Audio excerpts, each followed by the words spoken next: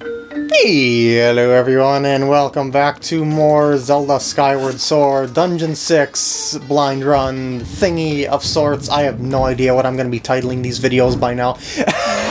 I guess I'll find out when I upload the last part. A new kind of Lizzophos? Hello? What? Huh? Dark Lizzophos, oh my. I was not too happy to see you guys constantly popping up because you guys were boring in Ocarina of Time, but you seem like a boss kind of Lizzophos. Well, I guess all Lizzophos are sort of a boss, and oh, you can also curse you into not using your sword, apparently. And, yeah. Alright, you're going down, baby. Yeah, stab. You feel pretty much like the original Lizzophos up to this point. And you were. I guess maybe it's because he didn't spew any of that dark breath stuff to prevent me from using my sword. But that was pretty easy. But I've defeated a bunch of Lizzophos in this game already anyway, so I'm used to fighting them. Okay, let's just move on. I highly doubt I can, like... Yeah, I can't go over that. I just thought I would try it for the fun of it. Like, maybe there would be a shortcut later on. Not a shortcut, a secret way or secret passage. I bet you this is a return path. Whenever you see like a switch behind the gate that you can't touch, it's usually because it's a return path. So just skip that. And more lava. I got these guys. I always find it the easiest to just defeat them by throwing bombs at them like that. I could also shoot them with an arrow, but I've just gotten so used to throwing bombs at them that's just like, it's my preference of sorts. You know what, maybe I shouldn't be using bombs. Maybe I should be using arrows because of the fact that I don't really have all that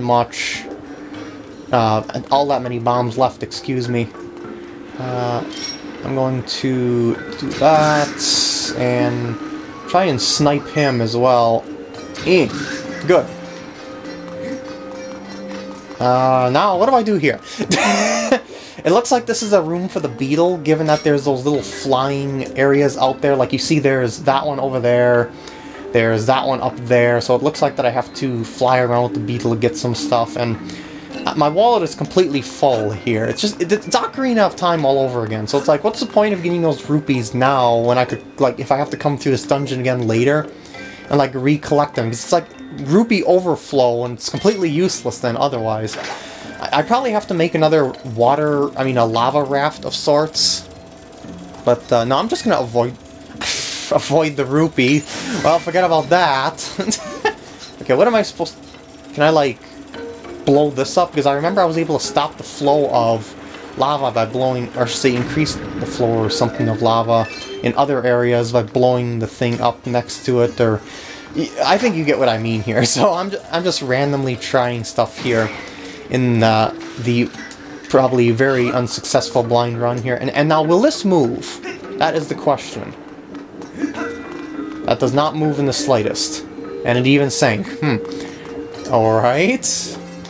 Well, is there any flow of lava? Yeah, there's a flow of lava. Over there. And... so I gotta get across there somehow, I think. I don't... unless there's like a claw shot target. Again, blind run thoughts here. This is why I don't do blind runs. And I gotta run off the... I just see my earrings just go on and off there. I never noticed that before. To protect myself from heat damage. I forgot the name of the earrings, but you get them before you come to this new area. You're only able to access this area after you get those earrings, so there you go. That's why I said if you haven't gotten this far in the game, I gave you a fair warning that you'll be spoiled of things up to this point in the game. Now I'm gonna check down this route just because it's a new route. And avoid the rupees with my giant hitbox beetle.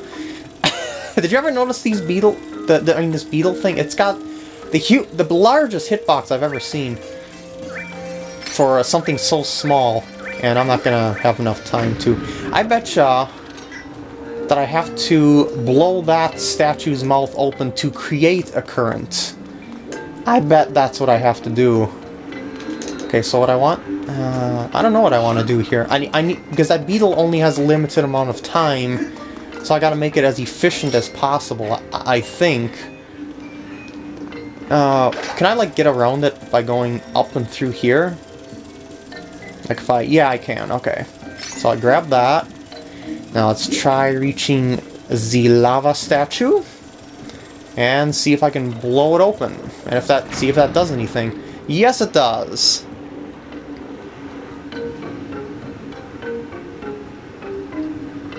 And I assume it's making a current now. It doesn't look any more vigorous than it did before.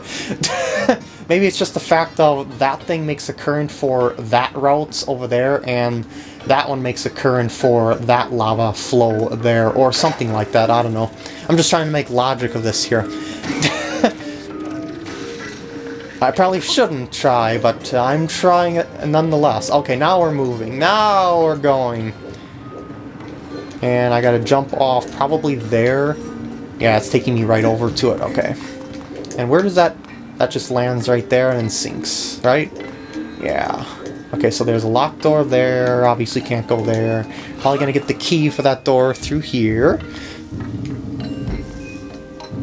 And I do not have the... What the heck is going on? Hey, is that the guy... Maybe that's the guy that...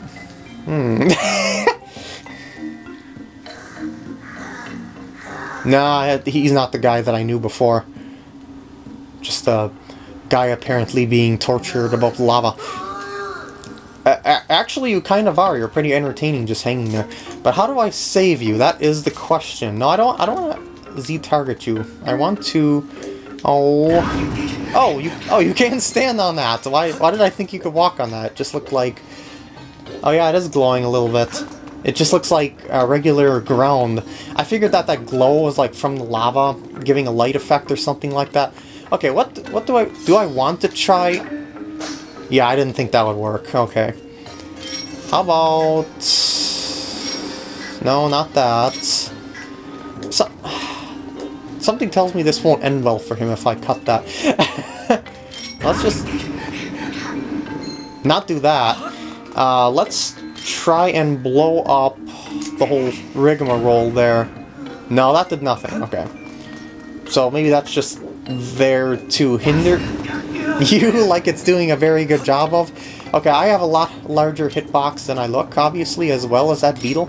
No, wait, not... I chose the beetle because I said the beetle, but I actually wanted the claw shots. There we go. And I don't need that. I'm probably going to get a new item here.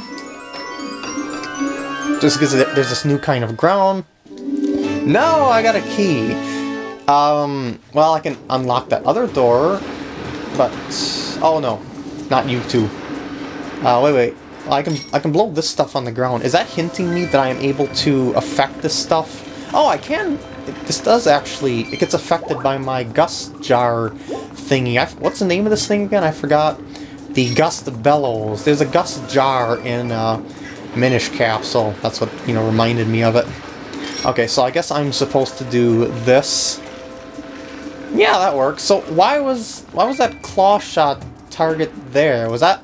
Oh, I get it. They just wanted me to, like, figure out how to get back through there. And they did that a rather elegant way by sort of hinting that I needed to get out this gust bellows thing. Okay, what is that supposed to do? That does absolutely nothing, but it doesn't help him. Well, I got the key, so obviously I can't do anything more here at the moment. Or at least I don't think I can. So let's just move on, go through this door. Yeah!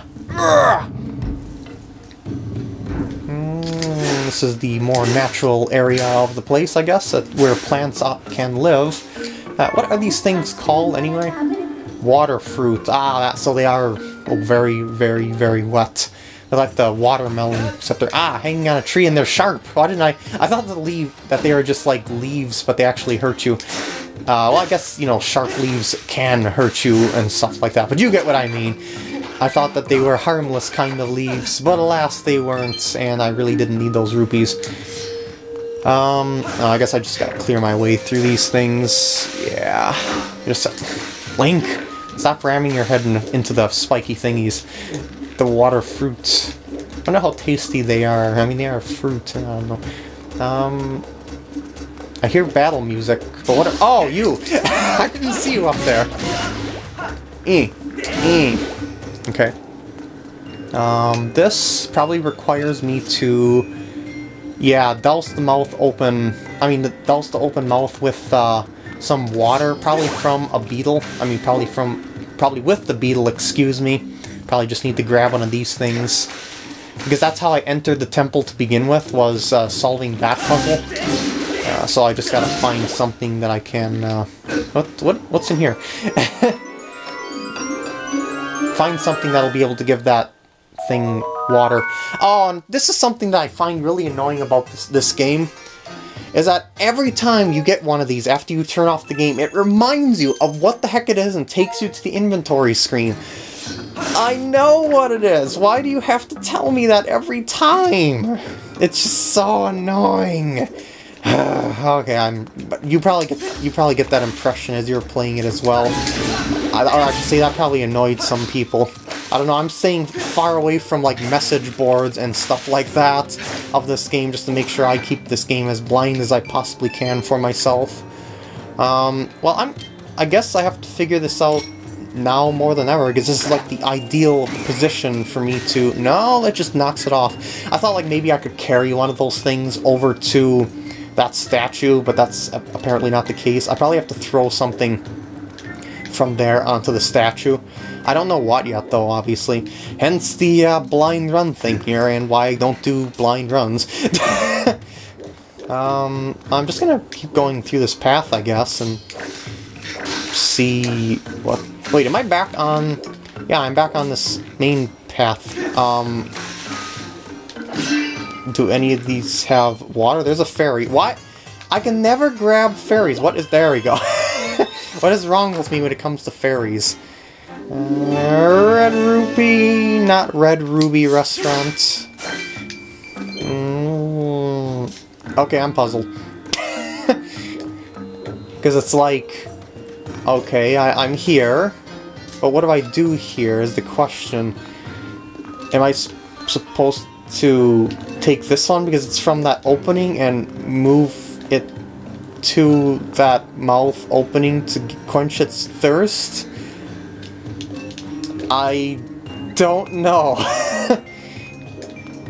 Again, it's why I don't do a blind run, because I'd have, even in Master Quest, when I said it was like semi-blind because I didn't remember the game all that much, I still had a general idea of what I wanted to do during each area, because, you know, I was quite familiar with the certain things as I went. Okay, what I'm going to try doing is, like, shooting, like getting... No, that's not going to work in the slightest, is it? How about blowing it over to it? I don't know. That just makes it jiggle. I doubt that's the effect that I'm looking for. Ah, stop going back so quickly. Those plants are going to kill me alone. See, now, in a blind run, like what I'm doing right now, I would be questioning myself, like, should I stop talking here so I can cut over to the spot where I actually figure out the solution? That's the kind of stuff that I would be questioning in a blind run, and it's why I don't like doing them. And it also makes the actual recording and the actual skill of my gameplay a lot sloppier as well, so it just overall takes a lot longer than it would if I were to do a like second or third run through the game as the walkthrough, like I did in Master Quest or Sunshine, you know, Super Mario Sunshine. I am baffled. Okay, there's gotta be more to this room. It doesn't look like there's more to this room. There's that spiky limb there, and there doesn't appear to be anything that I can, like, grab onto with the whip. Because, you know, when there's something that you can grab onto, Unless I can grab onto these things with the whip. Let's try. Let's see if I can grab it. Even if I grab it, it's still gonna hurt me because you know they're spiky, or at least I think. Or will it?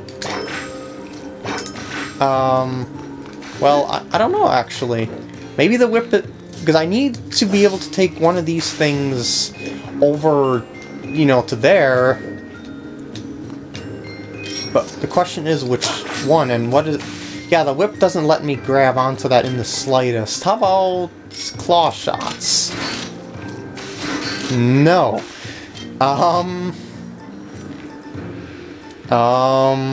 I tried everything. Everything in my repertoire.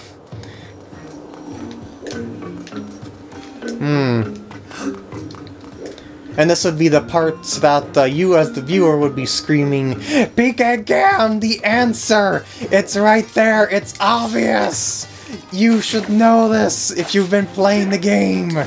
Yeah, and that's another thing that I try to avoid, is the derp-a-derp sort of moments. I mean, everyone has derp-a-derp moments as they play. I mean, the answer to this is probably obvious. I'm just not seeing it.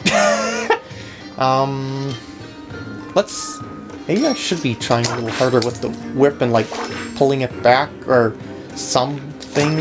And I didn't see any of those fruit above the mouth thing, and I know there's no other pathways that I could take up to this point. It was all blocked over by lava. No keys. See, aren't blind runs awesome?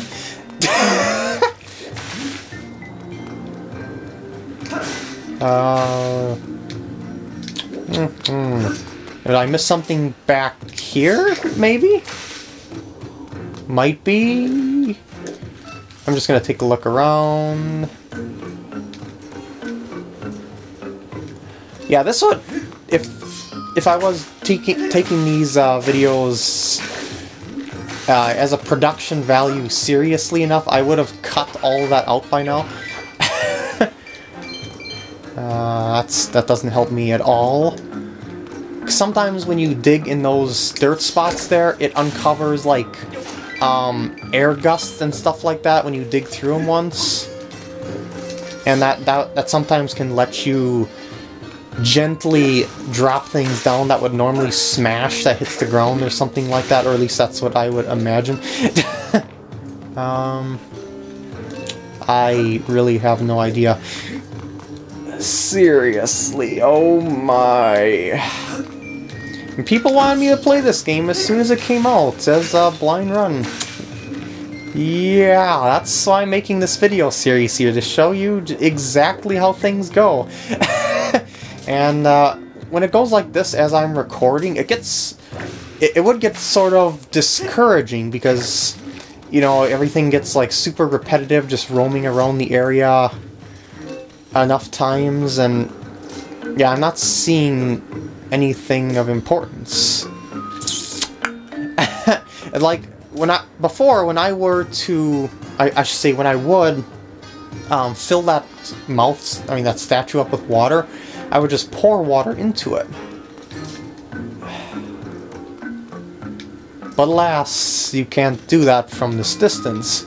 That's why I thought I would have to use, like, the beetle to carry it over, or something like that. Can I, like, maybe grab onto? No, I just go right through it. What if I grab onto the dot? That does absolutely nothing. And that was a perfect shot, too, aiming at it.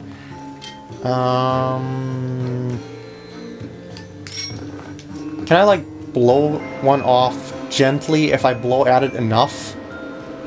Like, one of the ones that's close to the ground or something like that? It doesn't really look like it's budging, does it? No, not really.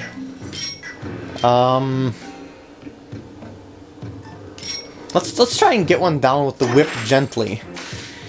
Like, if I were to gently flick it, no, it just automatically opens up and then plops to the ground. And I don't believe there's any new moves that you can do with the whip.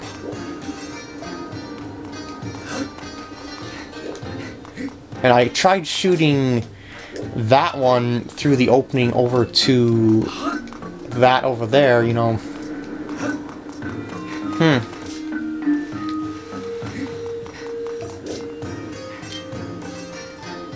What am I missing? I'm definitely missing something. I didn't see any special places in this room that I might have to go to. I've hit every plant that I know of, so they don't drop anything special. Unless I missed a plant. I don't know. I highly doubt that hitting all the plants would actually cause something to happen. What is this symbol on the floor? Just some sort of sun. I doubt that's an indication to the solution to this puzzle.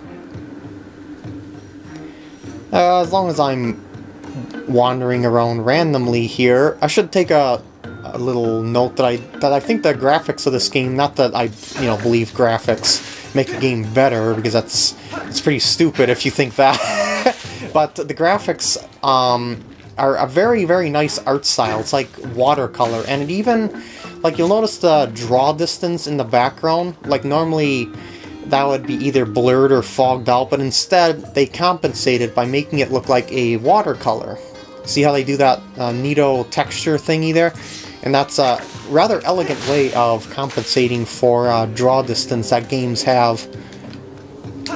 I think that is quite nice. So yeah, I've been wandering in this room for what, like 10 minutes now? Then again, I was doing that kind of stuff in Master Quest as well. Because you'll see that there is that sun, it matches that symbol right there. What if I, like, poke it? Wait, did that... I actually got one on my sword? Oh, I see. And then I do this. Very clever puzzle. I did not expect that in the slightest. Alright, now I can progress. There's a save point there, so I think because I've been, wandering around that room aimlessly for the past 10 minutes, as I said, I think I'm going to save there and end off this part of sorts, if you can call it that. But I'm going to end it off on a safe note by killing off those guys. And yeah, I hope you enjoyed this, and I'll see you in the next part when we do some more blind Zelda shenanigans here. That will probably be very redundant because I'll be trying to figure out stuff just like I did in that room.